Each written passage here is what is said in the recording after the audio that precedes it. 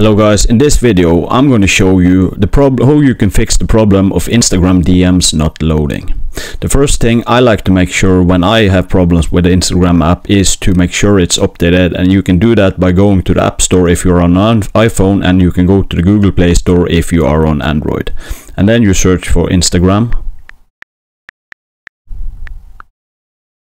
And as you can see beside my app, it says open, which is perfect, because if I need to update it, it will say update. But if it says update on your app, you will need to update it, and this may solve your issue.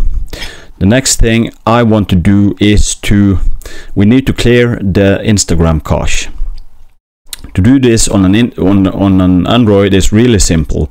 You just need to go to settings and then Instagram and then clear cache.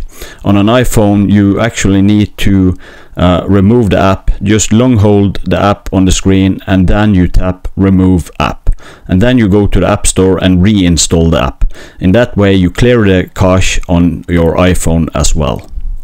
If this doesn't resolve your problem, you need to contact Instagram support, and they will look at your problem and they will get back to you. Okay guys, I hope this video helped you out. If it did, please leave a like, subscribe to the channel, and I will see you in the next video.